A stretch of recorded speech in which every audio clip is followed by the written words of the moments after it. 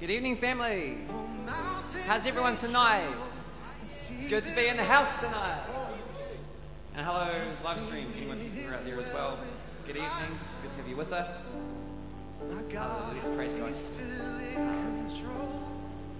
1, 2, 3, 4.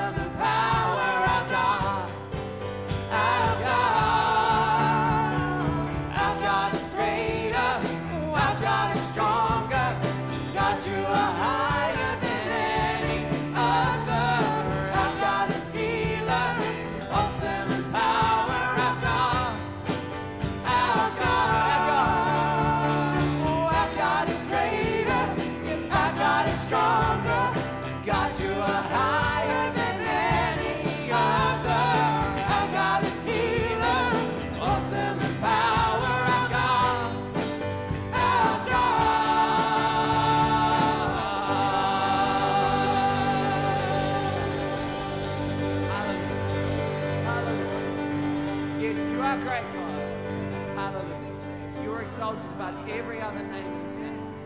Hallelujah. Hallelujah.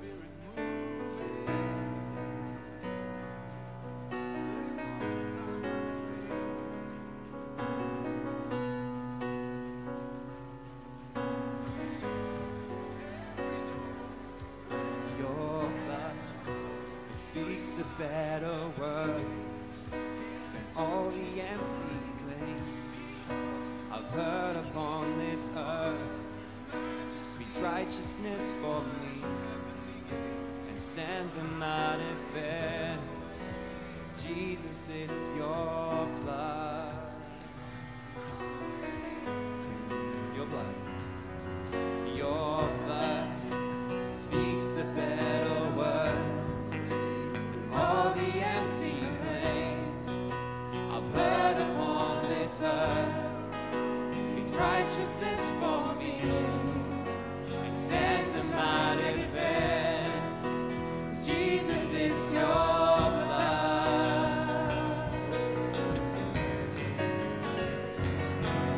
And what can wash away our sins? What can make us whole again?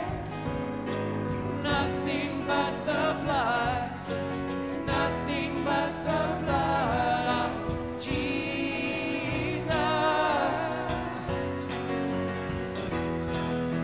And what can wash us pure as snow? Welcomed as the friends of God.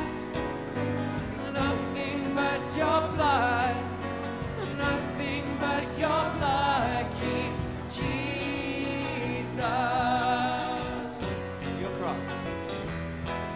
Your cross testifies in grace, tells of the Father's heart to make a way for us. Now boldly we approach, not by earthly confidence, it's only by your blood.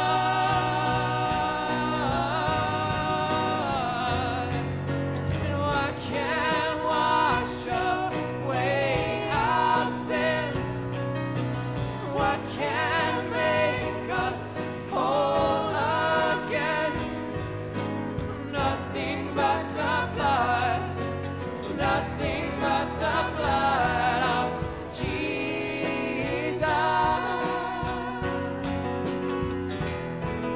And what can wash us pure as snow? Welcomed as the friends of God. Nothing but your blood, nothing but your blood of Jesus. What can wash? What can wash away our sins? What can make us whole again? Nothing but the blood, nothing but the blood of Jesus. What can wash us pure as snow? Welcomed as the friends of God. Nothing but your blood, nothing but your blood, King Jesus. King Jesus. The King Jesus.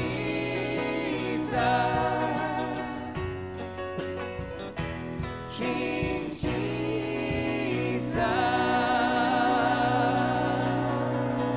Yes, you are our King. You are our Lord. Hallelujah. By your blood we are cleansed. Hallelujah. We exalt you. Hallelujah.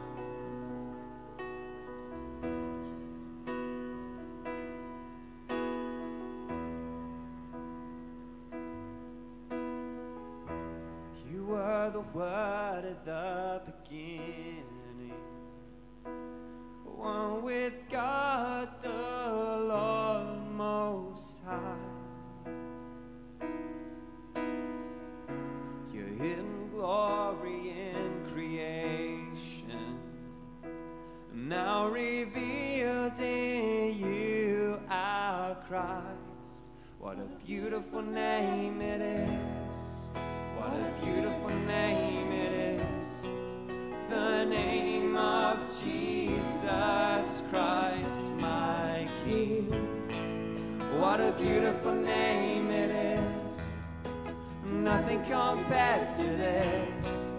What a beautiful name it is, the name of Jesus.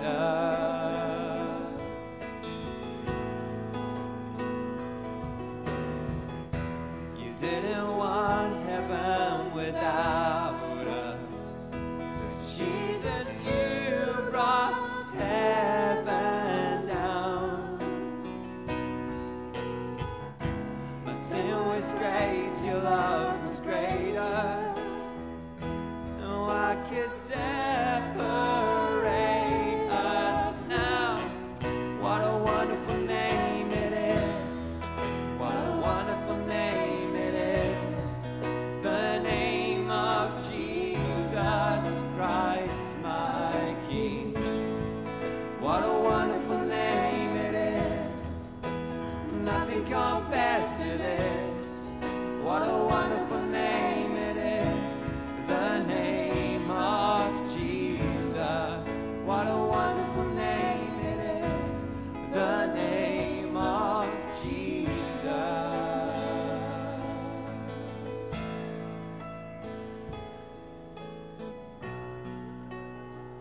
Yes, your name. Jesus, our Savior, our Redeemer. Death could not hold, and death could not hold you. The veil tore before you. You silenced the boast of sin and grave. The heavens are roaring the praise of your glory, for you are raised to life again. You have no rival, you have no equal, now and forever, God, you reign. Yours is the kingdom, yours is the glory, yours is the name above all names. What a powerful name it is. What a powerful name it is. The name of Jesus Christ, my King. What a powerful name it is.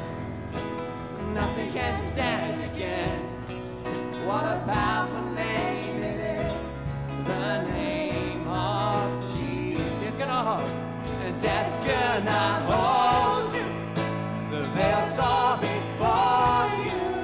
You silenced the boast of sin and grave. The heavens are roaring the praise of your glory, for you are raised to life again. You have no rival, you have no equal, now and forever, God, you reign. Yours is the kingdom, yours is the glory, yours is the name above all names. What a powerful name it is. What a powerful name it is. The name of Jesus Christ, my King.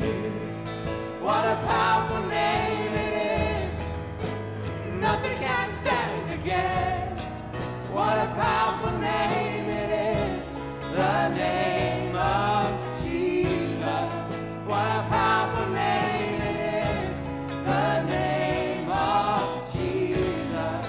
What a powerful name it is. The name of Jesus. Yes, Jesus. Oh, call on his name now.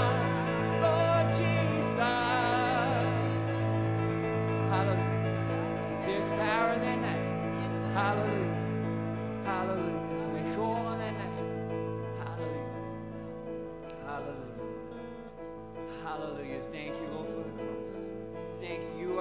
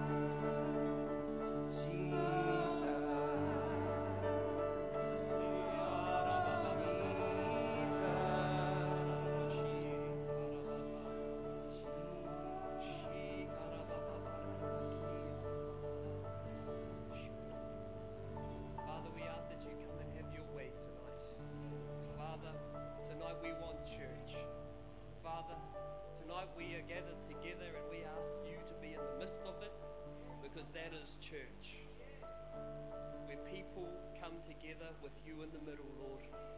We are asking for your presence tonight. Thank you, Holy Spirit. Thank you, Holy Spirit. Come, Holy Spirit. Come, Holy Spirit. Thank you, Father. We glorify you. We magnify you. Thank you,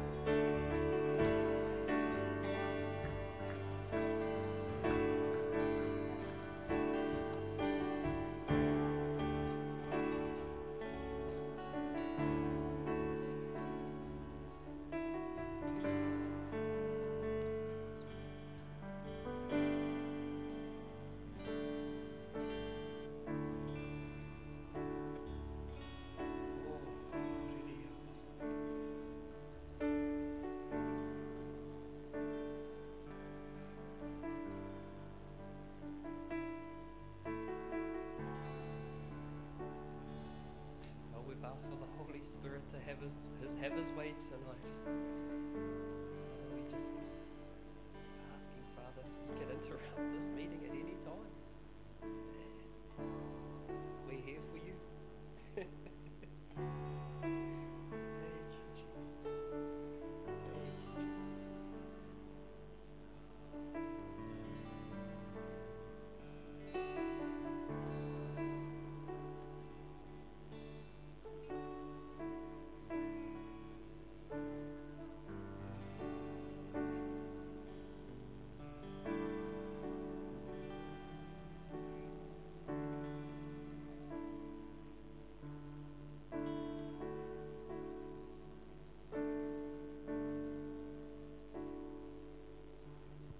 Praise the Lord. Just had this thought just go over and over. And to me, new wine does not belong in old wineskins. God wants to break the mold in some areas. There's a newness, there's a freshness. And we got to be bold enough, brave enough to step where we haven't stepped before.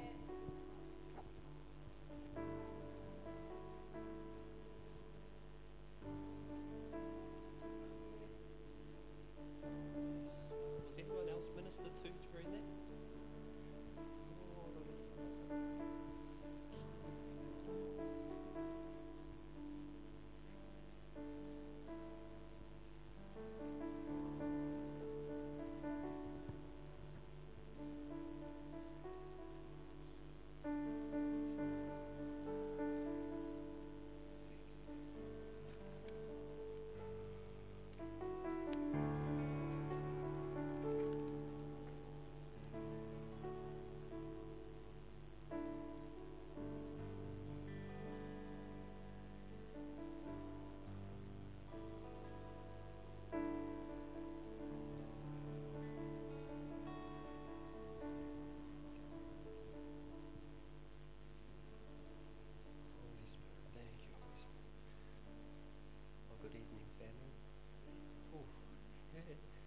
Good. Good evening, family. Please have a seat.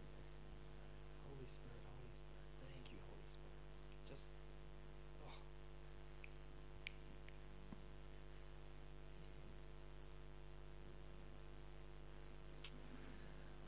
How are we all doing?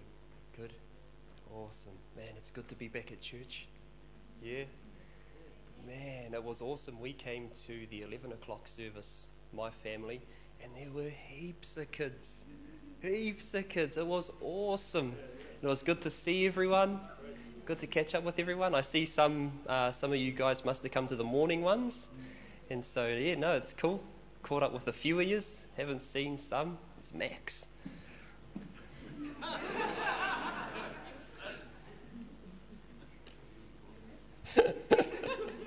Yeah, we'll get into the notices.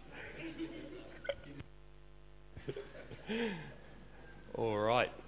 Prayer meetings. Yeah. When are the prayer meetings? Wednesday at 7 p.m. and Sunday at 8 a.m. Yes. All right. Church times? Who's got our church times? 9 a.m. is the first service and 11:30 is the second. 11 a.m. is the second one, all right? And then, of course, 6 p.m. Sunday night. Amen? Amen. Wasn't that a cool, that was cool, having the two services. And tonight, man, wasn't the word excellent? Oh man, that was an awesome word, Pastor Barry. I really thoroughly enjoyed that, and I am looking forward to tonight's. We've got youth notice. Lydia. Yay.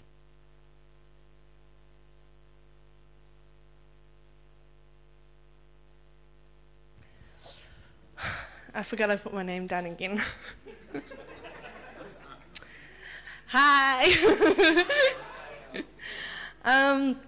So, as most of you will know so far, if you were listening this morning, the Friday before last Friday, we went for a big long bushwalk, and Auntie's legs hurt for a few days after that. But we took glow sticks, and it was fun. And, oh, actually, I didn't tell you this part. Josh found a great big branch, like that big, and he walked before all of us, and he was like, "I will protect us all." So he'd run into the darkness, and we just see the glow sticks floating off. It's a good time, good time. And so this Friday we're going to be at Mere Park at 6 o'clock for Capture the Flag. And last time we did it there, someone wound up in hospital, so either we won't wind up in hospital or... Yeah. So either that or we get to exercise our faith on someone with an injury. So win-win. If you weren't here this morning, the guy that wound up in hospital was on my watch. And I would like to apologise to absolutely nobody. Only one person. I was going for 2, so I failed. That's the beauty of youth. We always have a good time. We're out there doing it. It's good fun. All right, thank you. 7th of June, we've got Pastor Colin in the house. Amen. Yes. So that's next week. Next week, okay? 6 p.m. Oh, awesome. Night service. Come on. That's going to be awesome. All right, I think that's it for our notices. Tithes and offerings. Yeah. Yes. All right, so we're going to go to Proverbs 3:9. Proverbs 3:9.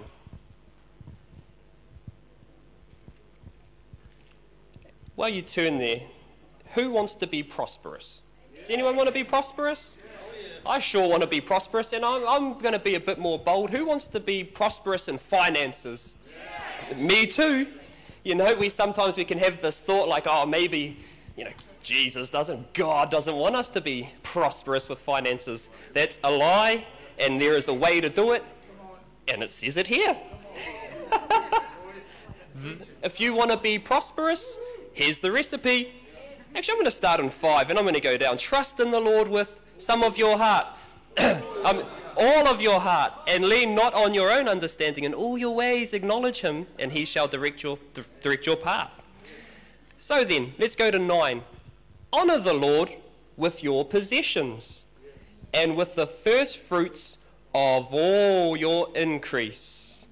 So your barns will be filled with plenty, and your vats will overflow with new wine. Does that sound like a recipe for prosperity? I think I heard everyone say they want to be prosperous in finances. It's verses 9 giving you the way to do it.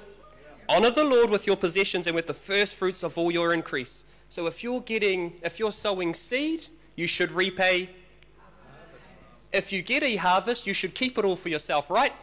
No, what should you do? Sow some more, so that your vats will be full. And what does it say here? And your barns will be full with plenty, and your vats will overflow with new wine. See, we're going to have times, so we've just been locked down for 8 weeks. So I'm going to be real honest. We've been practicing our tithes, and we tithe and we give, and that's cool. And God blesses us, and he blesses the tithe. He does. Yeah. All right? And there were some things too, like we were a little bit unprepared with our seed. We sow seed. But sometimes we can hold on to some seed too, which should have been sown. And so when we find ourselves in an 8-week lockdown, you're going to figure out if you've been sowing some seed or not. So we were a little bit off when I kind of think back on my 8 weeks. We were still well blessed. We got well blessed. But moving forward, this is how we're going to keep prospering, okay? We're going to gain from our harvest, and we're going to sow some seed from our harvest. So where do you sow to? The Bible says that you sow who the Holy Spirit leads you to sow to. If you want to sow some seed, some good people to sow to, and the Bible says the people that feed your spirit. People in this house, our leaders, our pastors. Yeah? So if you're thinking, where do I sow? Man, you can sow whatever. We've sown feijoas, we've sown oranges. And do you know what that does? It reaps more, because what the Bible says is when you sow seed, you reap prosperity. So prosperity is future stuff. No, posterity. My wife's trying to. It's prosperity, but that means that you're setting yourself up for the future. And see, that's how God works. He's going to give you the now, and you prepare for the future. So you start sowing your seed, and you're gaining your prosperity. Feijoas, money, oranges, you name it, you sow it. Amen. That's the recipe. Praise God. Well, I thank you, Father, for all the sowers in this house. I thank you, Father, for the tithers. Oh, Father, that you will protect all the tithers, and that the people that are sowing seed will gain much in their harvest. Ooh, an overflow. I'm going for an overflow. I'm going for that overflow. Thank you, Father, and we glorify you with it. We thank you for it, Lord, in Jesus' name. Amen. Thank you, ushers. Thank you, ushers.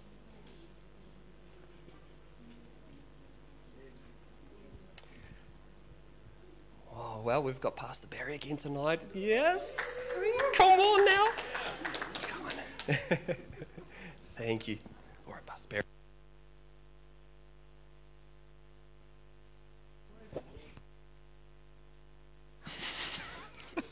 Yeah, just keep it there. Sweet, bro. Thanks.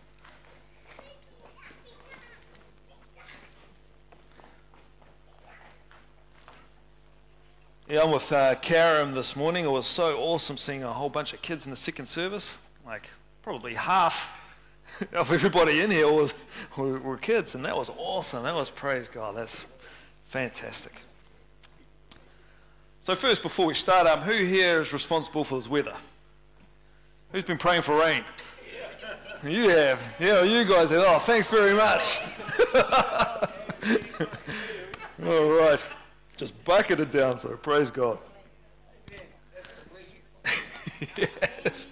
I said to my wife as we're driving through it, I was thinking, we can't really pray against it if people have been praying for it. It's like, this is probably an answer to someone's prayer. So praise God. Let's pray. Hallelujah. Father, we just thank you for this time together, Lord. We thank you as we break open the bread of life. And Father, I count this as an honor and a privilege, Lord, to feed your precious sheep. And Father, we just thank you right now, Lord. I stand amongst giants in Jesus' name. Father, I thank you. I stand amongst Gibor spirits. And Father, I just praise you. I magnify, I glorify. I thank you for a revelation, Father. Thank you for wisdom. Thank you for your Holy Spirit to come and lead us and guide us into truth. And Father, we just thank you that as the seed's been sown, Lord, it's going to reap some 30, some 60, and some 100-fold return. In Jesus' name. In Jesus' name. Amen. Praise God. God bless you. Hallelujah. So, praise the Lord. We're up to part 4 in a series, How God Uses Crisis to Reveal His Glory. Who's been enjoying it? Has anyone been watching the first 3 parts online? Praise the Lord. It was amazing. When I sought the Lord was kind of right there. I don't know how the other ministers of the gospel felt, but whenever I prayed to God, I pray to the Lord, I go, Lord, what do you want me to say to the sheep? And you're trying to hear from heaven. But I was like, during the lockdown, it was like, bang, here it is. Cave of Adullam. Bam, here it is. The authority of the believer. Bam, here it is. God uses crisis to reveal his glory. And so that's blessing, man. That's blessed. So praise the Lord, we're up to part 4 in how God uses crisis to reveal his glory. And as we discussed before, crisis can happen on many levels. Crisis happens on many levels. It can happen internally. It can happen within us. We can have internal crisis. Immediately, so we're kind of moving a little bit more out now, immediately amongst family and friends. Crisis can definitely happen with the family. Praise the Lord. And so that there is another level. Crisis can happen amongst a community. In a community. Crisis can happen in a community. Crisis can happen nationally. Nationally, Cyclone Bola, when that came through here in the 80s, it was like a super storm. Because they had 2 cyclones, one travelling in from, I believe, the northeast, one coming in from the west, and as they came over New Zealand, they interlocked and created a superstorm. Cyclone Bola was a superstorm. And so that's a national crisis. It's a national crisis. And of course, globally, crises can happen globally. They don't usually happen very much. The world wars can be considered a global crisis. The pandemic that we've just come through now would be considered a global crisis. And so crisis can happen at many levels, but it's no matter what level, God can use it to reveal His glory. He can use it to reveal His glory. And the word glory, of course, if you look at the original Hebrew, it's the word kobod, which is abundance, multitude, reputation, splendor, or majesty. Abundance, multitude, reputation, splendor, or majesty. And a great example of this would be Joseph. When Joseph was sold into slavery of his brothers, and then the Lord delivered him and made him prime minister of Egypt. Imagine, I would like to actually be there to see his brother's face, find out that the person that they're standing in front of, the prime minister of Egypt, was the little bro that they sold ages ago. It's like, oh man. Ruh-roh. We're in for it now. But he says, Joseph looks at his brothers and says this, look, what was meant for evil has turned out to be good. God revealed His glory in that situation. Praise God. And what was awesome about Joseph is that Joseph, even though he was under the Pharaoh, he excelled in stewardship. To this day, we don't know how, or we can't keep grain for 7 years. But Joseph did it. It kind of reminds me of, has anyone here seen Charlie and the Chocolate Factory? And people were saying, and they were talking about his reputation. He goes, man, he could create ice cream that you could leave out in the hot sun all day and it wouldn't melt. But that's impossible. But Willy Wonka did it. And in the same way, Joseph did it. He did the impossible. He was able to somehow keep grain and seed and supplies for 7 years in ancient Egypt, out of all places. And so this reputation went out. This reputation went out as a glory that came out from that. Praise the Lord. And so when it comes to crisis, God can use crisis to reveal His glory. Now, internally, I just want to use myself as an example here. Internally, at one season in my life, I got stuck in habitual sin. I couldn't see out of it. And every time I came in here and sat down in the pews, I was thinking, oh, God, I don't know what I'm doing. I can't seem to get out of it. And I remember the Holy Spirit was moving powerfully amongst people here, and I felt the Holy Spirit on the inside of me. He says, you need to go up for some prayer. And I said, okay, this is it. Pastor's going to call me out, and he's going to, you hear in the Bible about being disciplined and rebuked and, and all the good stuff, and I was thinking, this is it. Here we go. And so I came up here and I was ready for it. I was ready to be growled and disciplined. And as the pastor comes along, he puts his hand on me and he says, I feel like this is what the Lord's saying to you. This is my son, with whom I am well pleased. And it was like a grace came out, an empowerment came out. And you say, you know what? I can get rid of this. I can put this thing off. And so God used that crisis in my life to reveal His glory to me. Powerful, man. Powerful. Immediately, I remember when I first came here to Rhema Family Church, my family didn't want me to come here and be part of the happy clappies. Didn't want me to be part of the Pentecostal charismatics. Yeah, man. We were Catholic through and through. Quote unquote, even though my family just sent us along. We were Catholics. And so there was a decision that had to be made. And I said, you know what, Lord, I'll disassociate myself. Put you first. Lay it all down. What have you got for me?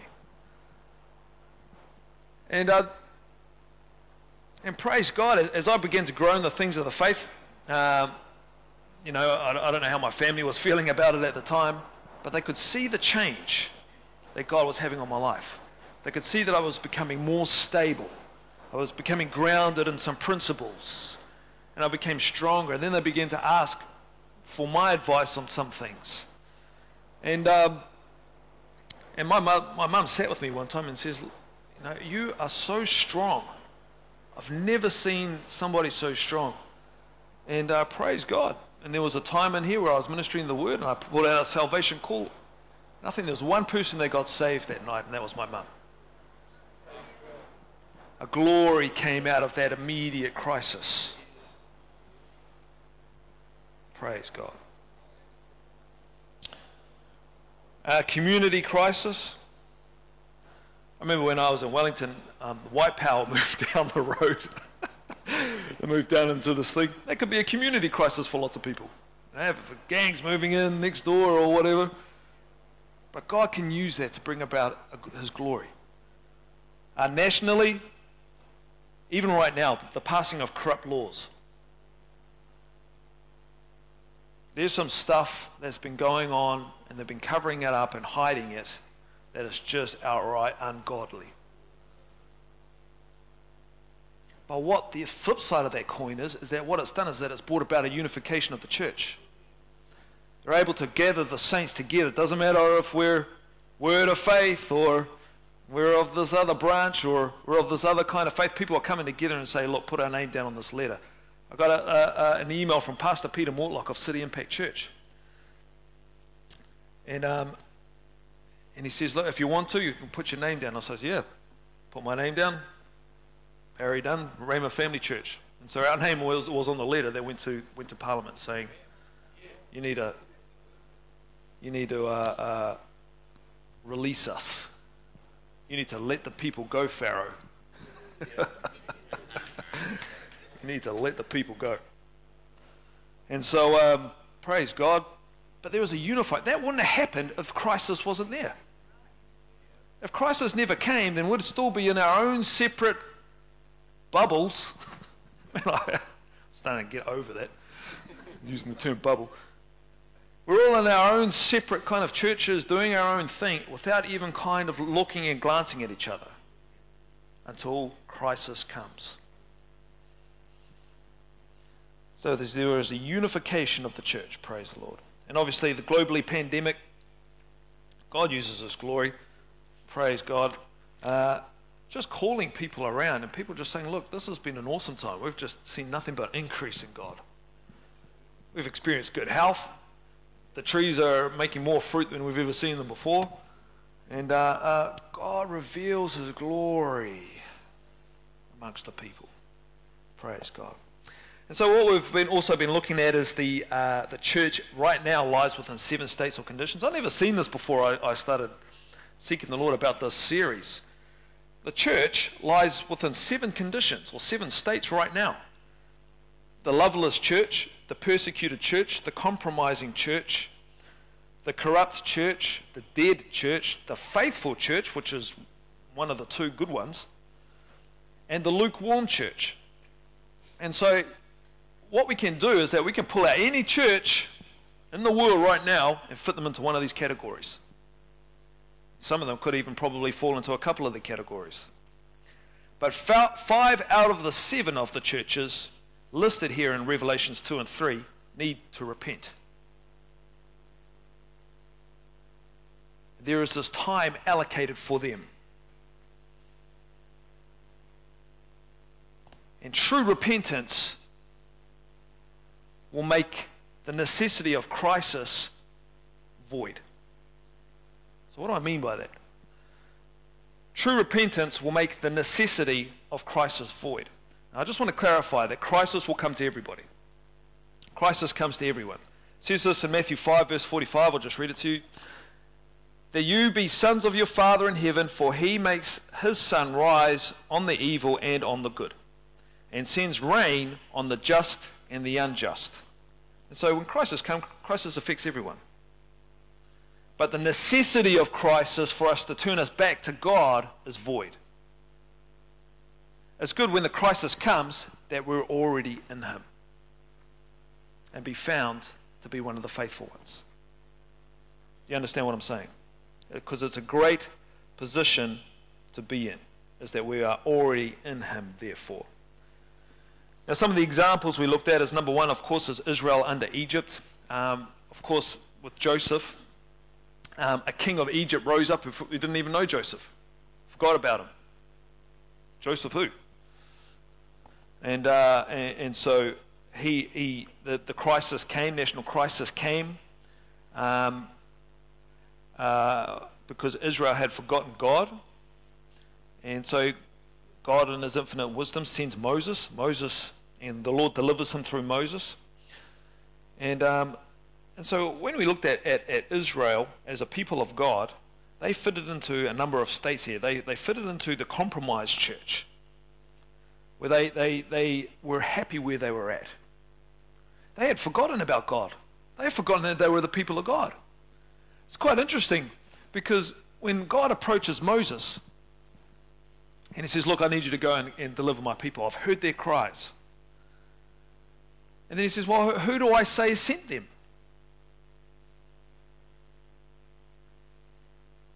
See, we can lose it within a generation. We can lose it in a generation. And so they were the compromised church. They were happy where they were at. They were comfortable. Didn't matter that false gods and idols were everywhere. It didn't matter that the Egyptians were ruling over them, that they were in somebody else's land, until crisis comes. Crisis came. The Pharaoh instructed that the Hebrew people will be slaves, and they set taskmasters over them, and they set them to work, and they had to build these monuments and these massive things. And he went out, and what the word says is that they still grew more. They were more blessed, and they were still increasing under this hard labor. And so Pharaoh then says, like, we need to go and kill every male baby. Find them, destroy them.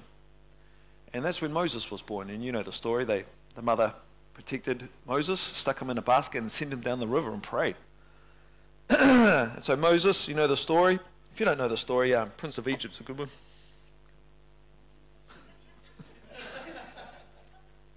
I don't want to tell the whole story, because it's not where we're going tonight, praise the Lord. But the people of God in that situation there, in that crisis, they were a compromised people. And they were loveless. They had forgotten their first love. They had forgotten who they were. They had forgotten who God was. And in their desperation, they cried out. Because even though the people of God can be faithless, God is always faithful. He can't deny who he is. And that's such an awesome thing about the Lord. It doesn't matter how many times we've fallen, over and over and over and over again. And he's always there. Turn around and he's there. I've been waiting for you. And I love what the disciple Peter, I think it was Peter, he says, Lord, how often should I forgive my enemies? 7 times? Thinking he was super holy. The Lord says this, he says, it's 7 times 70. So I calculated that out. That's 490. What happens if they sinned against you 491 times? What the Lord was basically saying there is that there is no number of times that you're forgiven. And the same measure that you judge, it will be judged back to you. So if I want to reap forgiveness, I sow it.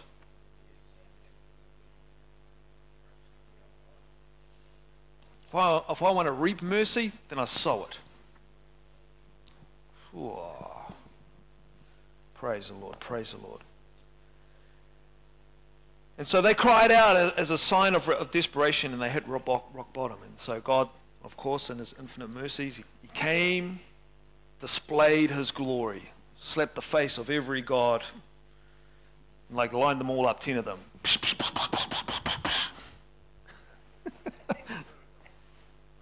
go, Israel, we're out of here. And so that reputation, you know what glory is, a reputation? That reputation preceded them. They heard, the neighboring nations heard that Israel were coming their way, and they were terrified. Got to be honest with you. Imagine if New Zealand wasn't here, but over there in the path of Israel. And because we weren't Israelites, and you heard that look, I've heard that their God goes before them and is crushing everyone, leaving no man, no animal, no baby, no lady, no nothing behind. That'll be quite a terrifying thing. So this reputation went out before them, and everybody was beginning to get into fear because Israel were coming, and their God was out in front of them, a pillar of cloud by day, a pillar of fire by night. That's better than those little gold kind of Buddhas or whatever they used to have in Egypt. Where's your God? Here he is. Look, you can knock his hand and the cat goes like this. That's my God. Where's your God? I don't know about you. I know who I'd like to be serving. So let's fast forward a few hundred years or 1,000 years, and Israel now was under Midian because Israel did evil in the eyes of the Lord. And so what usually happens is that an opposing nation rises up and puts Israel under. And so the state, therefore, from the reason of their crisis or the state of the God of people was corrupt and loveless. They were a corrupt people. They were loveless. So once again, crisis comes and they're oppressed by a neighboring nation. And oh, Lord, have mercy on us.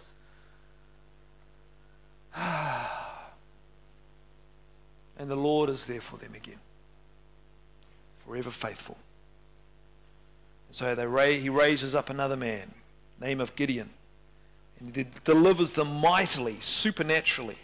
In fact, out of tens of thousands or hundreds of thousands of Midianites that they had to battle, God only uses 300. And he makes this statement. He says, God wanted it to be clear that they were saved by my hand. I don't want the glory to go to them, to say, oh, it's because we're mighty, we're self-sufficient. So he wipes out tens of thousands of people. No, not them. Any of you who fear, get out of here. So I think like 20 or 30,000 left. 20,000 left, only 10,000. And the Lord says, this is still too much. And he goes, look, we're numbered like 1 to 100. Even if one of us took 100 men out each, he goes, no. Sieve them all out. And so they did the whole drinking the water thing. And they came down to 300 people. That's it. 300 of them. Perfect. So that his glory can be revealed in this time of crisis. His glory can be revealed in this time of crisis. All right, let's have a look at this other example here. This one's a really cool one. It doesn't really kind of get preached much, but when I was doing my Bible in a year, which took about 3 years, I came across this story. I thought this was fantastic. And who here has ever heard that if you were left-handed, that's the devil's hand? Has anyone here heard that? It's the devil's hand. It's an old saying. Well, for those people, if you're left-handed and if someone says to you, oh, you've got the devil's hand, here's a scripture for you that you can say, doesn't mean, I don't know where you got that nonsense from. Judges 3, verse 7. Judges 3 and verse 7. This is a really cool guy by the name of Ehud. He's a judge from the land of Israel. We'll come in at verse 7.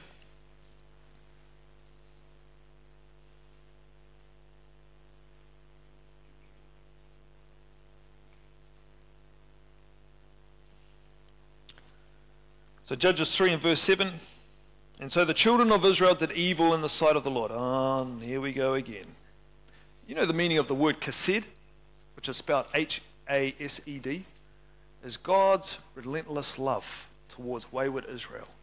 It describes it as it was his consistent and persistent refusal to wash his hands clean from wayward Israel.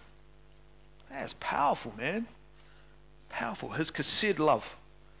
So the children of Israel did evil in the sight of the Lord. They forgot the Lord their God and served the Baals and the Asherahs. Oh, man. What is that? What categories do they fit into? The loveless church. They had forgotten their first love. Corrupt. Serving other gods. Therefore the anger of the Lord was hot against Israel, and he sold them into the hand of Cushan, Rishathaim, king of Mesopotamia. And the children of Israel served, here we go, Seir. They served Seir 8 years. And when the children of Israel cried out to the Lord raised up a deliverer for the children of Israel. Again, I've added that word again. Who delivered them. Othniel, the son of Kenaz, Caleb's younger brother. The Spirit of the Lord came upon him, and he judged Israel. He went out to war, and the Lord delivered Seir, king of Mesopotamia, into his hand, and his hand prevailed over Seir, so that the land had rest for 40 years. Then Othniel, the son of Kenaz, died. All right. So here is it. We begin to see a pattern here. Now let's have a look into verse 12. This is my man Ehud. And the children of Israel did evil again in the sight of the Lord.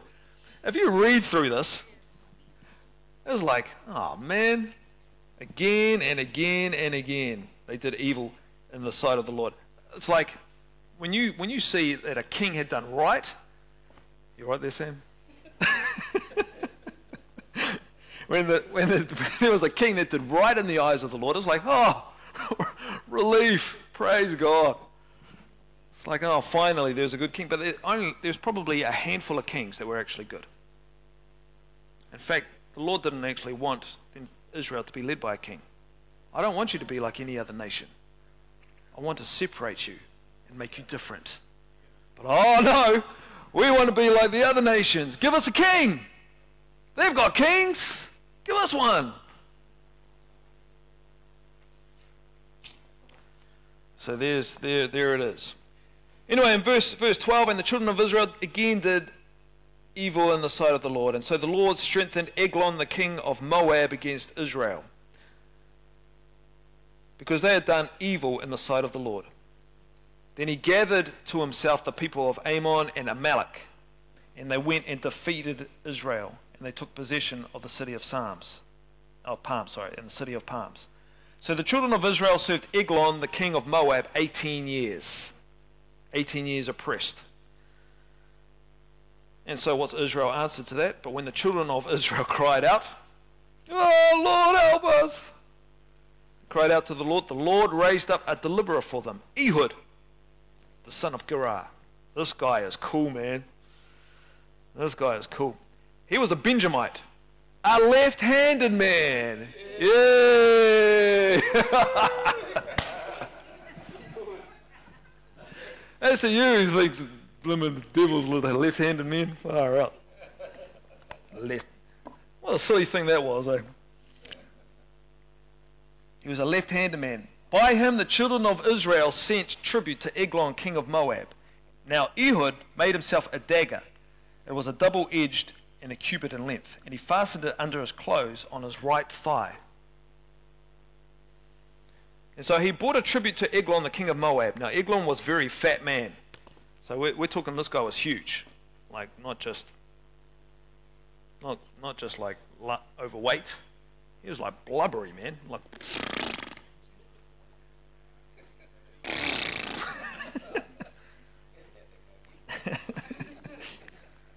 he was a very fat man. If the Bible actually points this out, if the Bible actually has it in brackets and says he was a man, he wasn't fat, he was huge. He was a very fat man. Then he was a very fat man.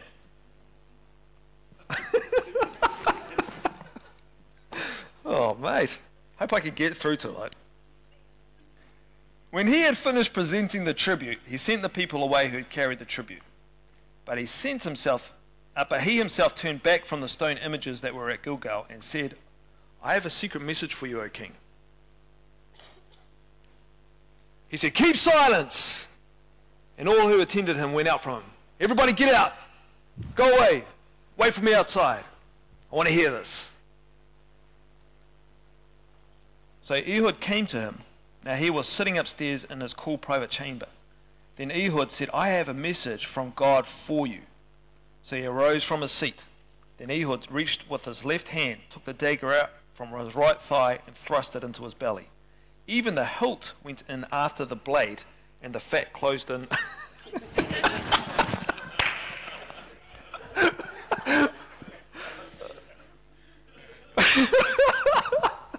Oh, man.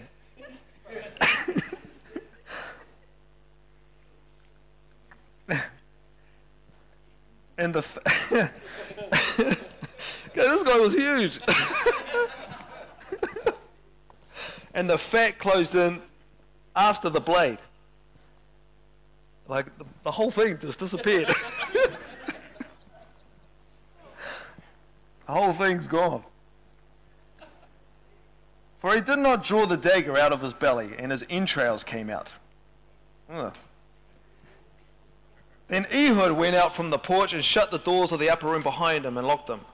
And when he had gone out, Eglon's servants came to look, and to their surprise the doors of the upper room were locked. So they said, he was probably attending to his needs in the cool chamber. So they waited until they were embarrassed. And still he had not opened the doors of the upper room. Therefore they took the key and opened them, and there was their master fallen dead on the floor. But Ehud escaped while they were delayed, and passed beyond the stone images and escaped to Sirah.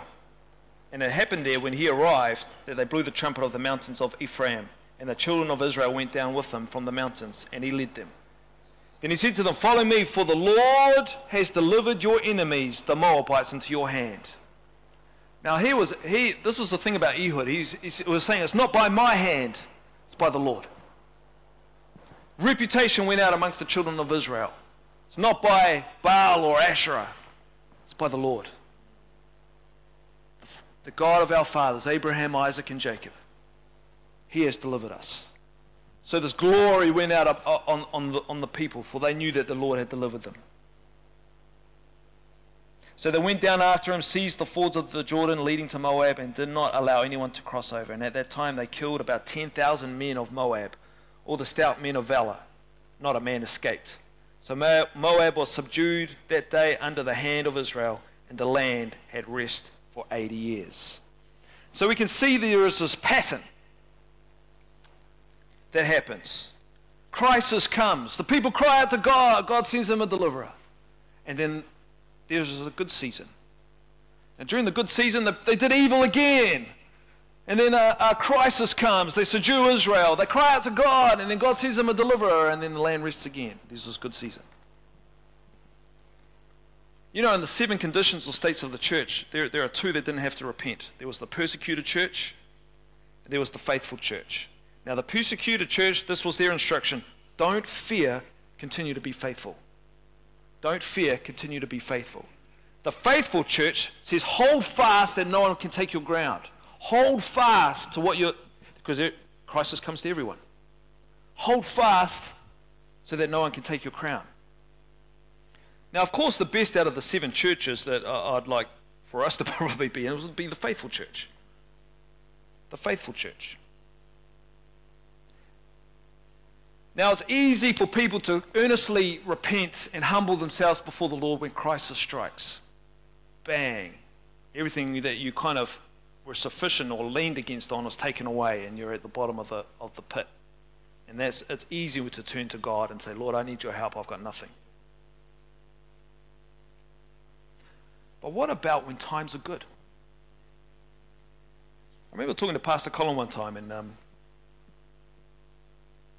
he was sharing about how I think times where the church's been persecuted and that kind of stuff, and in the persecuted church they turn to God, they earnestly seek the Lord.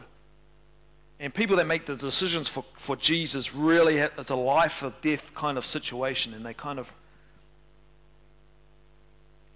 really make those calls, and they make these quality decisions. And I asked him, I says, well, what do we do when times are good? What do we do when the season is well with us?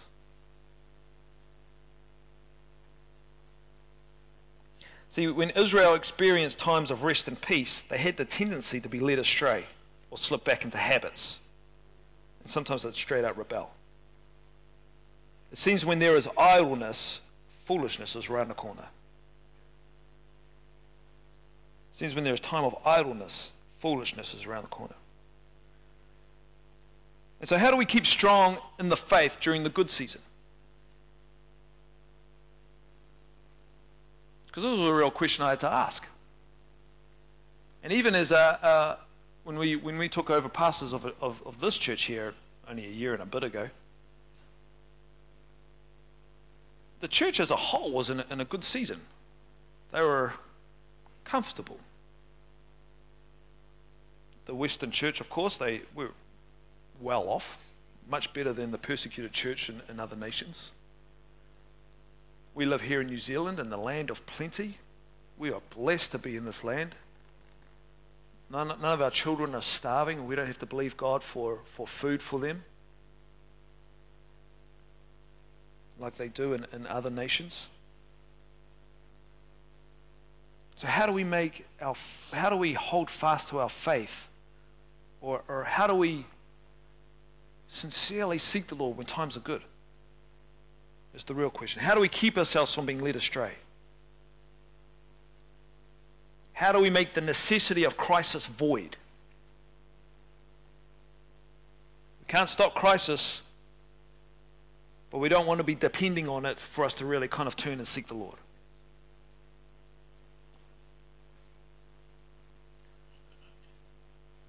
So I've compiled just a little short list here. How to keep strong in the faith during the good season is, number one, don't forget your first love. Number one, don't forget your first love. Relationship with God the Father is all that matters. I was reminded of this last year at ICFM. Fergus McIntyre, I've shared this many times, but even whenever I think back about it now, it's hard to kind of describe what it was like. The man of God, he's quite a large guy. He was just sitting kind of where Karen was. We were sitting over there in the back. And someone came up and I think Tom Engels just shared the word, and he spoke some prophetic stuff over us, that kind of thing, and that wasn't it. It was great. We received it. Praise the Lord. But Fergus McIntyre stands up. I think he gave a prophetic word as well. He just spoke some things over the people here about what's coming up and stuff. And then he sits back in his seat, sits down over here, and I think they're about to close the meeting. And the worship team was getting up, ready to lead us in some worship. And he walks towards the altar. He goes and he cries out. He reverberated some noise. There weren't even English words. Now the word talks about the groanings in the spirit. They weren't utterances of legible language as such. In fact, when the servants came for Jesus and says, "Look, Lazarus is dead," Jesus himself groaned in the spirit. And when I researched that word in the Greek to see what that word groaned means, it said it was like a snuff. It was like a snuff, like a horse, like a in the spirit. But at that moment when Fergus McIntyre, he let out, wasn't like a, it was like he let out this kind of cry. He cried out. And honestly, it just went out like a laser and just struck probably half the meeting. And it was something that hit me right in the spirit, man. And I was reminded again of what actually matters. And it's His presence. It's not about my ministry, or it's not about the works that need to be accomplished. It's not about revival. It's not about it's not about all this kind of outer external stuff that we think about. It's about Him. Here and here.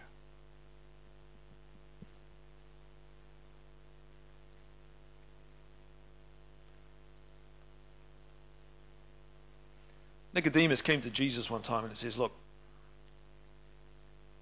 I wasn't Nicodemus, I was teacher of the law. What is the greatest commandment in the law? I'm trying to test him. Jesus didn't answer it for his answer. He answered it for us now, that we're able to read it in the Word, but he also answered it for those who are listening. The greatest commandment in the law, that you love the Lord your God with all your heart, with all your soul, and with all your mind. That is the first and the greatest commandment. Your relationship with Him is what counts most. Even if you don't know where you're going in your call of God for your life. Even if you don't know the answers. I sought the Lord during COVID lockdown and thought, Lord, I need some leading for the people right now. What do I do? Because I have no idea. This is what He said. Keep hold of the hem of my garment. That's all that matters. Hold on to the hem of my garment. And that's where He wants us to be. Positioned right behind Him. Blessed is the man who is anointed with the flakes of his rabbi's sandals. An old Jewish saying. I'm right behind Him. In His presence. Could feel the heat off His body. Could feel the turns of where He wants me to go. Could feel Him stop and wait for a while and rest. Could feel when He's about to get up and go again.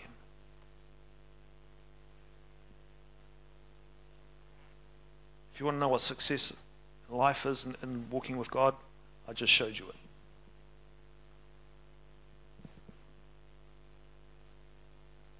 Don't forget your first love.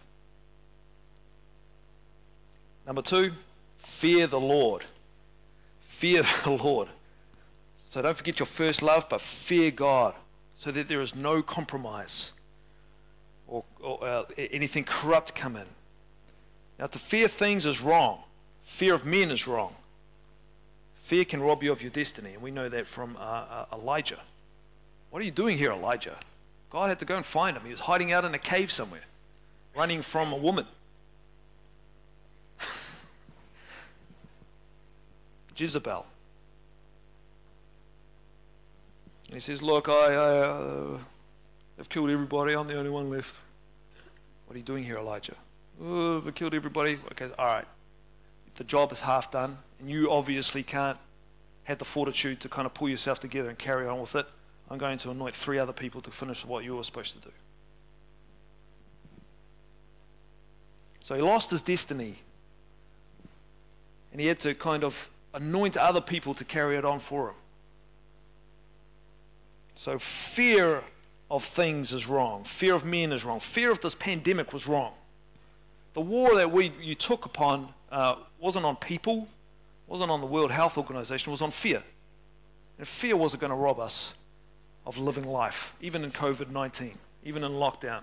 Yeah, we'll listen to what the government had to say. Yeah, we can stay in our thing, but we're not going to get into fear about it. Because Psalm 91 says in my Bible that pestilences and plagues will not come near my dwelling. Hallelujah. But the fear of God is good. Proverbs 9 verse 10 says this, the fear of the Lord is the beginning of wisdom. And I know a lot of people say this is the difference between the fears. Well, you fear things and you fear God. Fear God is like this reverential respect. It's kind of more than that. Because when I broke the words open and had a look at them, the words are different in the Hebrew texts. But the fear of God and they're very similar. And they both talk about terror. You are in absolute terror of God.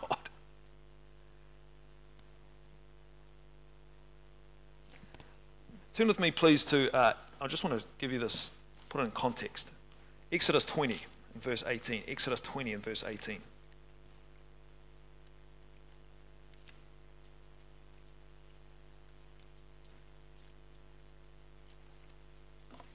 I've used this a number of times. This is a great scripture, and this kind of illustrates it perfectly. 20 verse 18. Exodus 20 and verse 18, it says, "Now all the people were there," this is the Israelites, "witnessed the thunderings, the lightning flashes, the sound of the trumpet, and the mountain smoking. And when the people saw it, they trembled and stood afar off." Now we can kind of think, well, it's just God. Why didn't you guys enter in? He wants you to come into his presence. I've seen, I can't remember where it was. Where was that eruption? Was it in the Philippines? This volcano erupted in the Philippines, and these people managed to get a wedding photo in front of it. Well, it was full on like... But within the cloud was this amazing lightning display. It was on the news. It was just going... It produced like these lightning flashes. This thing was terrifying, but at the same time, it was beautiful. Now, could you imagine that times 1,000, where God descends upon the mountain? Thunderings, lightning flashes, the sound of a trumpet even.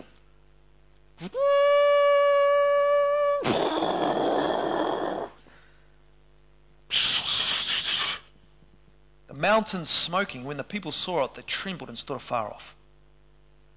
Then they said to Moses, "We ain't going in there. You speak with us and we will hear. But don't let him speak, because we will perish. We will die." Moses says this. He said to people, "Do not fear, for God has come to test you, that his fear may be before you, so that you may not sin." Don't fear the thing. The lightning flashes, the thunderings, the clouds. But fear him, himself, the holy God. And so what we see here is that the wrong fear, the fear of things, leads to self-preservation. They're like, "Oh, no, I don't want to get in there just in case I perish." But that his fear may be before you leads to self-sacrifice. Like I was talking about this morning. Self-preservation versus self-sacrifice. Jesus says this, "Whoever desires to come after me, let him deny himself and take up his cross and follow me. For whoever decides to save his life, self-preservation, will lose it." You know, people that are out for themselves have lost life. Self-seeking, selfish, building themselves up. They don't want to hurt themselves. They lose their life. But whoever loses his life for my sake will find it. For what does it profit a man if he gains the whole world and loses his own soul? Now, here's a quote from the movie Braveheart by William Wallace. "If you're not willing to die for something, then you're not really living at all." If you're not willing to die for something, then you're not really living at all. So that's number two. Fear God. So number one, don't forget your first love. Number two, fear God. Number three, put off works of darkness and put on light. We know where the scriptures are. Romans 13 verses 11 to 14. We've covered that before. We'll just quickly go through this. So put off works of darkness and put on light. Number four, pursue the Spirit. Pursue the Spirit. Turn with me to Galatians 5 real quickly. I'm going to come in at verse 16, Galatians 5. So we're trying to learn how to keep ourselves when the season is good. Because we can get a little bit lazy sometimes. When we're in need and stuff, it's real easy to depend on God and believe in God and believe in God, and I need you to come through. And you're consistently thinking about Him. But when things are good, like I'm trying to prepare you for when the church enters into its glorious state, where there is multiplication happening, an increase in your life. Not to be deceived by the things that you have. Because when you increase in stuff, it's easy to just say, okay, God, I don't need to press it into you as much anymore. Kind of sorted it out. Galatians 5 and verse 16. It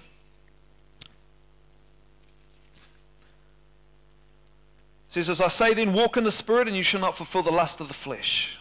For the flesh lusts against the Spirit, and the Spirit against the flesh. And these are contrary to one another, so that you do not do the things that you wish. But if you are led by the Spirit, if you're hanging on to the hem of His garment, then you are not under the law. Verse 19, now the works of the flesh are evident, which is adultery, fornication, uncleanness, lewdness, idolatry, sorcery, hatred, contentions, jealousies, outbursts of wrath, selfish ambitions, dissensions, heresies, envy, murders, drunkenness, revelries, and the like, which I tell you beforehand, just as I told you in the time past, that those who practice such things will not inherit the kingdom of God. Verse 22, but the fruit of the Spirit is this, is love. That is the fruit of the Spirit, is love. All the other words that come after it is a description of what love is. Joy, peace, long-suffering, kindness, goodness, faithfulness, gentleness, self-control. Against such there is no law. And those who are Christ have crucified the flesh with its passions and its desires. You have lost your life for the Lord's sake. But if you live in the Spirit, if you are alive in the Spirit, then let us also walk in it. Walk in it.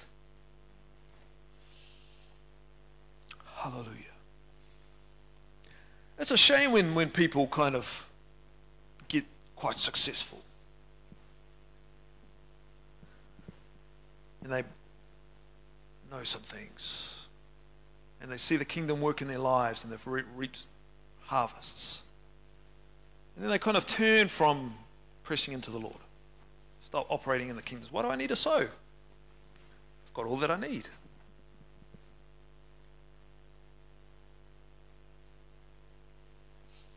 Which leads to the fifth and the last point. Watch over self-sufficiency. Watch over self-sufficiency. I love what Kenneth Hagin says. When I pressed into the kingdom, when we did the kingdom series, the kingdom of God, Kenneth Hagin said this outstanding statement. This is Kenneth Hagin Sr.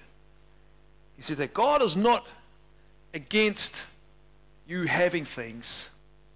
He's against things having you. There you go. He's not against you having things. He's against us coveting things. And you have to there is a real thin line there when you sow for things. Like, it'll be wrong for me to sow for a house, for an example, or maybe I was sowing for a car, or sow for, when I'm going to believe God for an airplane one day. And you know what? I've already booked myself a pilot. One of my former students, they used to go to Mangakahi Area School. His name's Adam. He comes from Mount Pupuwai. I sat with him when he was a student at Mangakahi Area School. We looked at his credentials, and I said, okay, let's have a look at your credits in this computer system, and it spits out all the possible jobs that he could pursue based on all the things that he was good at. And one of the things that he was good at was a pilot. And I go, do you want to fly planes? He goes, yeah, I want to fly planes. So sure enough, he pursues that as a career for his life. And now he's a qualified pilot. He's come back, and I saw him down in the gym one time. I said, what are you doing? And he goes, I'm just taking a bit of time. And I said, so can you fly like commercial airplanes? And he goes, well, yeah. But I still have to sit this kind of 2-year probationary kind of period. I think it's like a, one of those things before you kind of become fully qualified. And I said, look, I'm a senior pastor right now. And in the times to come, I'm going to... he asked me heaps of questions about it. And I said, we'll probably go flying around the world and ministering the gospel. He goes, oh, yeah? I'm down with that. He's not even saved. He goes, let's fly around the world and preach the gospel together.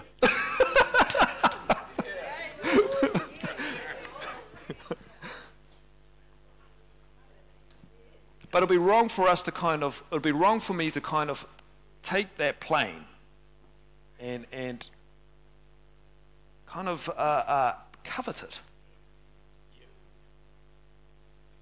Where I begin to lose focus on everything that matters. The call of God on my life. People.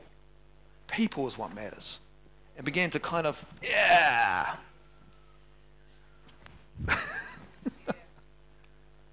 And covet things. When you believe God, because there's a right way of doing things. When you believe God and you sow towards something, you can believe God and say, I thank you for that, and then just let the kingdom do its thing. Don't speak against your seed. You know it's going to come anyway, and then just carry on with what God has for you that day. And let tomorrow worry about itself. Well, today has its own worries. And let's deal with this with the Holy Spirit together today, each step. Do you understand what I'm saying? Can you see the difference there? I don't want to get people to get hung up on this. So being watchful over self-sufficiency. Revelations 3 and verse 15, I think I can't describe it any better than this. So we'll let the word speak concerning self-sufficiency. Now this is the Church of Laodicea. Church of Laodicea, known as the lukewarm church. Verse 15, it says, I know your works, that you are neither cold nor hot. I wish you were either refreshing and cold or nice and hot, like a cup of tea. So then because you are lukewarm and neither cold nor hot, I will vomit you from out of my mouth. It's because you say, I am rich and have become wealthy and have need of nothing. You've become self-sufficient. Do you not know that you are wretched, miserable, poor, blind, and naked? I counsel you to buy from me gold refined in fire, that you may be rich, and the white garments, that you may be clothed, and that the shame of your nakedness may not be revealed. And anoint your eyes with the eye salve, and that you may see. As many as I love, I rebuke and chasten. Therefore be zealous and repent. Because I stand at the door of your church and knock, and no one is letting me in. We have need of nothing. Now, if we come to that place, because they start off real well. Look, I know your works. I know you do good stuff.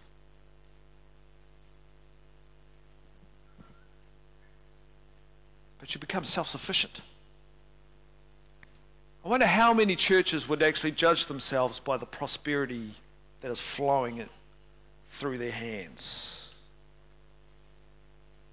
Well, we must be doing something right. Got flash cars sitting out there in the parking lot. Got a brand new auditorium that's just been built. Praise the Lord. God has blessed us. We don't have need of anything. But you are. This is what the Lord says. But do you not know that you are wretched, miserable, poor, and blind? It's easy to press into God the provider when we're in lack. But what happens when we're good? I just want you to know that His kingdom is always moving you forward. We should never come to a place where I don't need to believe God for anything. Because the blessing of the Lord says this, in Deuteronomy 28, it says, look, are you lending, you will lend to many nations. Have we ever come to that place yet? You may have a freehold house, you may have freehold cars, you may not have to worry about some mega bills that are coming up. Praise God for that. But it shouldn't stop you from progressing forward. Never stay still concerning your finances.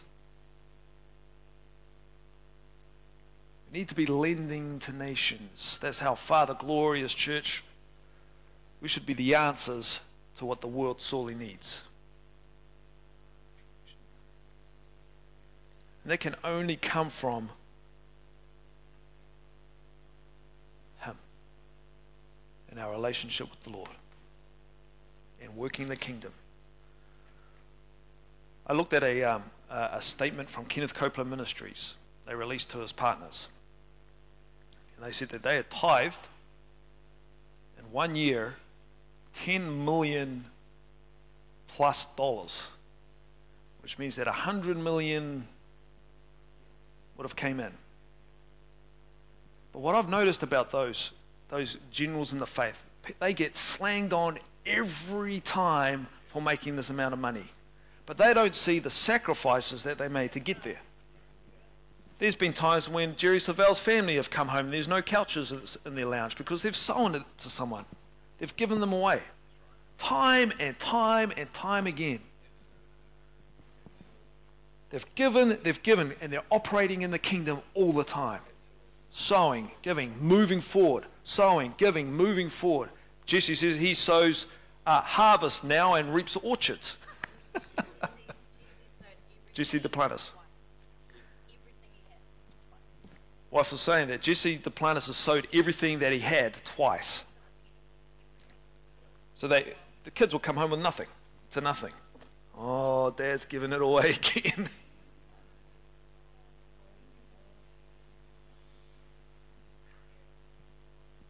See, right now, even though these men of God are well off, Jerry Savelle is still believing God for finances to come through all the time. Because now he's paying off church mortgages. Furthering the kingdom with his faith. Seeking the Lord. That's how prosperity is meant to operate. He will multiply the seed of the sower so that you're able to expand and build the kingdom. This is a warning. Make sure we're watchful over self-sufficiency. We never come to a place where we're not depending on Him. Praise the Lord. So let's just sum this up. Number one, don't forget your first love. This is our lessons from 5 out of the 7 churches here. Don't forget your first love. Number 2, fear the Lord. Don't let compromise come in. Fear God. I think the church has a long way to go when we really have this honor and respect that the Lord actually deserves. Number 3, put off works of darkness and put on light. Put off works of darkness and put on light. That'll keep you from being corrupted. You know, I looked at this corrupt church here in chapter 2, verses 18 to 29, and it says, it talks about sexual immorality. And you can kind of ask the question, well, what if 2 unmarried people come to church and they're living together? What happens then? And sinners need to be welcomed here. The best place for a sinner to be is here, amongst the people. They need to know the love of God. I remember that white power member that the Lord got me to minister to. He had 666 and a picture of the devil tattooed on his cheek. And he was afraid of the church. Because they wouldn't accept me. I said, well, that's not right. So you come to Rhema. I don't know if I could speak a boldness. I was a young believer then. Come to Rhema. He was on his way down to a white power convention, practiced witchcraft and sorcery. But the Lord wanted me to minister to him. I thought the fact that God wanted me to reach out to this person who's on the other side. No hope, in despair.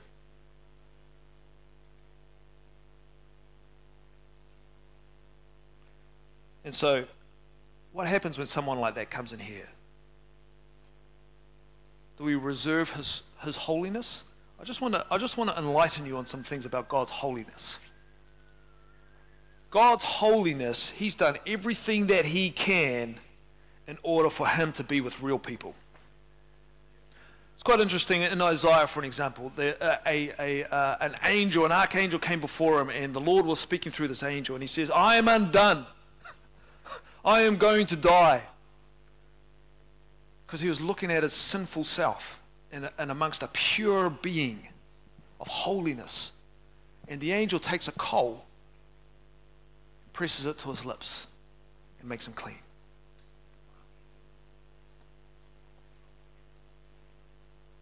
The only person, or the only thing that can make a person clean again is a touch from God.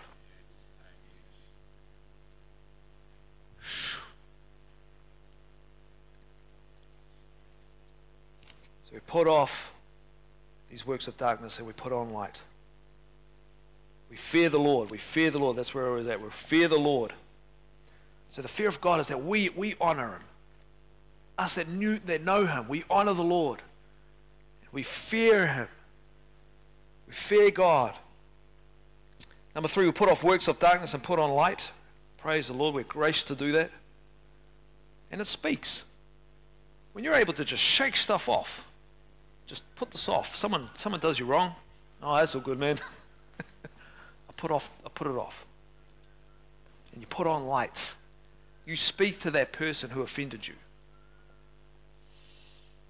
Number 4, pursue the Spirit. Walk in this. If you're alive in the Spirit, then walk in it. Walk in the Spirit. And number 5, be watchful over self-sufficiency. Be watchful over self-sufficiency. Praise God. Praise the Lord. So that's the word that I had for you today at Pentecost Sunday. So let's have the worship team back. Still got a few moments. Praise the Lord. Let's see where the Holy Ghost wants to go.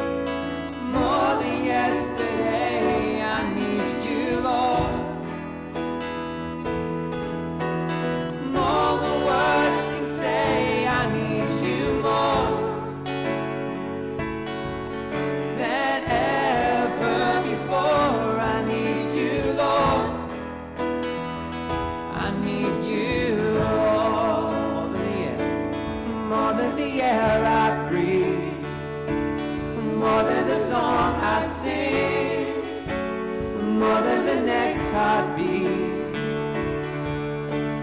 More than anything, and Lord, as time goes by, I'll be by your side. 'Cause I never wanna go back to my old life. Oh, I need you more than yesterday. I need you, Lord. More than words can say. I need you more than ever before. I need you, Lord. I need you, Lord. Right here in your presence. Right here in your presence is where I belong. Now my broken heart has finally found a home, and I'll never be alone.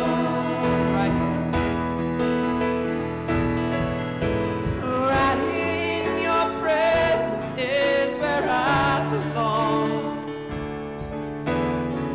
Now my broken heart has finally found a home, and I'll never be alone. I need you more than yesterday. I need you, Lord. More than words can say. I need you more than ever before. I need you, Lord. I need you, Lord. Yes, I need you, Lord.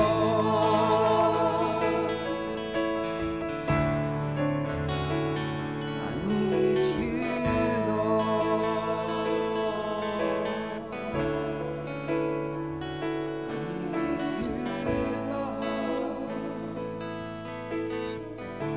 Hallelujah.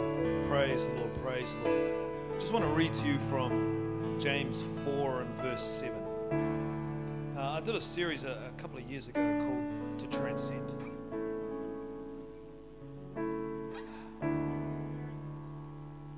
And so when I think about this and think about how do we keep ourselves when the seasons and the times are good. It says, therefore submit to God. Resist the devil, and he will flee from you. Submission to God is powerful, man. It says, draw near to God, and he will draw near to you.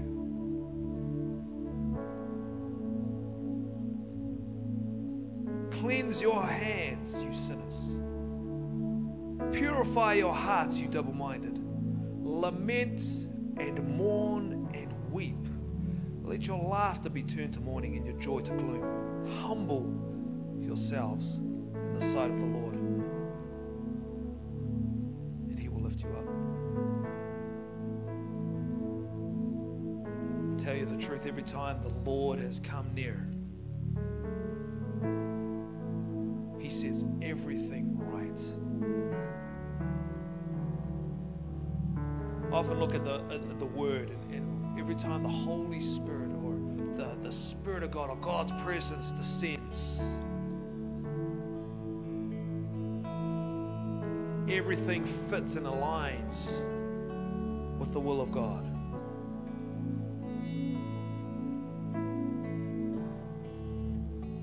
I tell you the truth, it is His presence. It's His presence.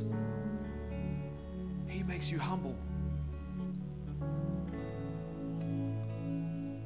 It's Him that makes you want to submit.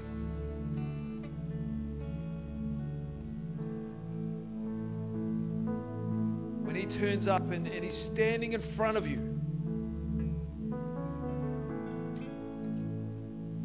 I am undone, Lord.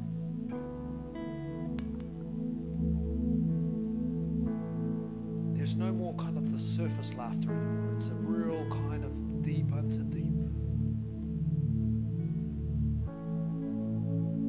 And it may seem like gloom.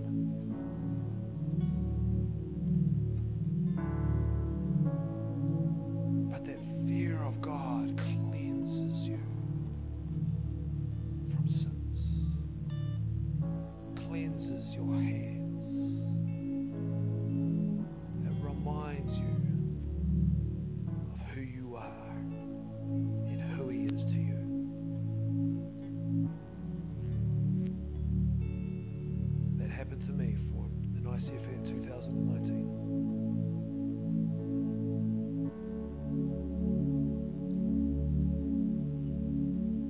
But you need to transcend where you are right now.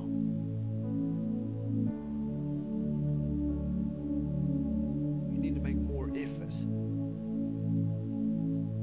I need to make more effort in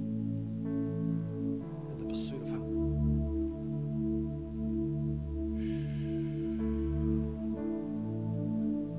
Until we come to a place where it's by any means necessary. I've got to get to Him. I've got to lay my life down. I've got to draw nearer to the Lord. No matter what it takes. Even if I look silly in front of others.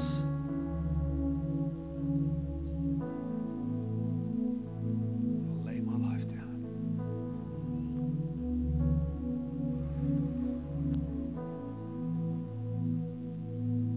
I need you, Lord. I need you, Lord.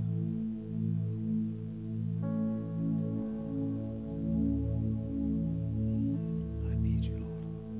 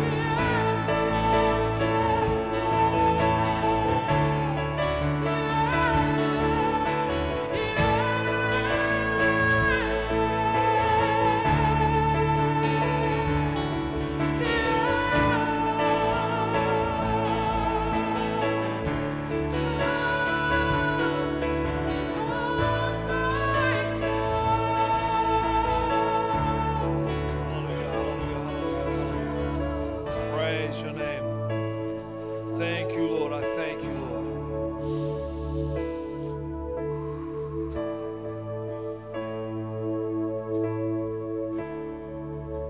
I believe this is what the Spirit of the Lord's saying.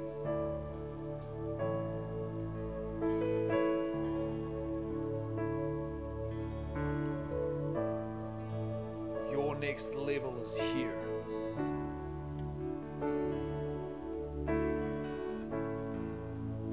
Your next level is here. But before you come, know this. It will require some things from you. It may change your tongues to deep groanings.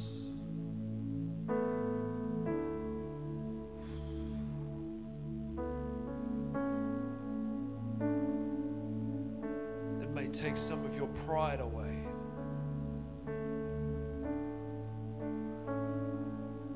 It may require you to dance.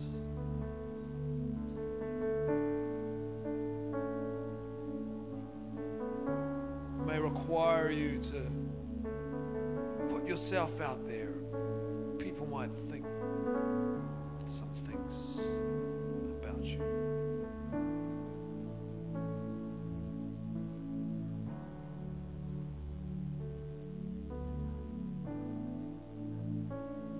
But your next level is here.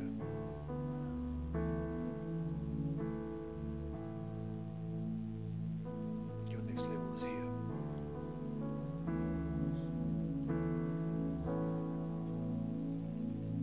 And if you are alive in the Spirit, then I command you to walk in the Spirit.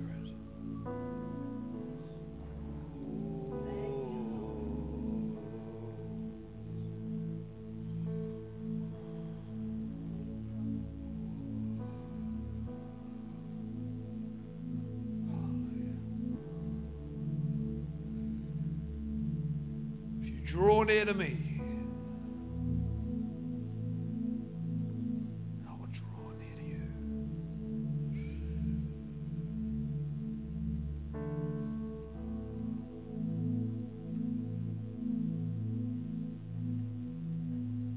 Your next level is here.